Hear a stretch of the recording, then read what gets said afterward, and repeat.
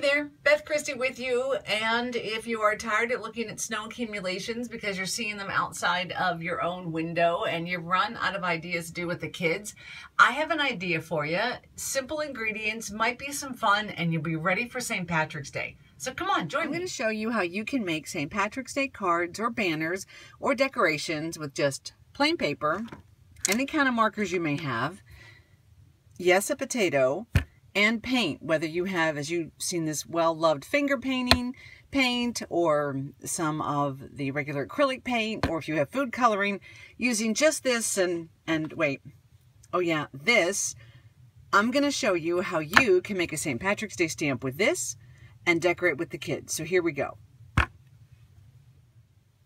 So the first thing you're going to do is get a potato, some type of a cutting board, and a sharp knife. Obviously, this is for adults to do. Older children, younger kids get to have fun once you cut the potato. So I feel like I need to say that. So any potato, it doesn't have to be huge. It can be an old yicky one.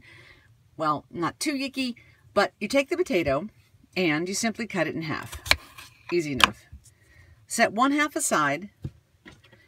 Now, before we start drawing this out, remember, it's not perfect. Shamrocks are not perfect, and this doesn't have to be either. So what you're going to do is on this side of the potato is you're going to kind of cut out the outline of what a shamrock would be. And let me kind of show you a little bit of my idea of a shamrock. So all you're going to do is, you know, a shamrock, you can make it have 4 leaves, you can make it have 3, it doesn't matter. You're just going to go around and just kind of get the outline of what you want the leaves to look like. Again, you don't need to worry that this is perfect. It doesn't need to be. You can kind of have fun. All right, so we've got that leaf, which I know is hard to see, and this leaf, and then we'll do the stem. The next part is, I don't know if you can see, once you can kind of see your outlines, you then take the knife and you cut away so that your leaves and the stem are all raised. You get the idea. You just keep doing that around the potato. So eventually you will end up with this. As you can see, there's the design with the 3 leaves and a little bit of a stem. This is where you obviously hang on to it. You can make it bigger for smaller hands. It all depends, but this becomes your rubber stamp. All right, let's get the paints ready and I'll show you. It doesn't matter whatever color green you have, leaf green, trust me, I have a million different colors of green. You don't need to. This is the finger paint. This is the more acrylic paint.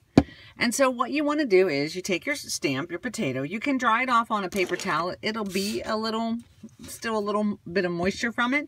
And you get your paper, you dip your now potato stamp into the paint,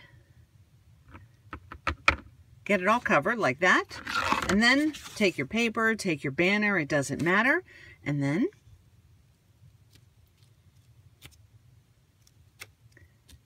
just simply stamp. Obviously, too much paint on that, not enough on that, but you get the idea. You can make a 4-leaf clover, you can make a card, you can make a banner, you can brush off some of the paint, you can smush it around, and you just have some fun. Finger paint's, of course, very easy to clean up. So whether you just want shamrocks all over the place and you want to make a banner, or maybe you want to make a card, doesn't matter. You know, do a little fancy writing or regular writing, it doesn't matter. Happy St. Patrick's Day. Go crazy with the shamrocks.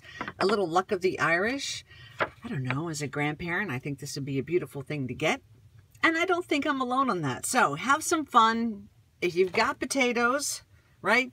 And you've got a knife, and you've got some green paint, even green food coloring, you can absolutely do this and have some fun and think green and get through this snow day.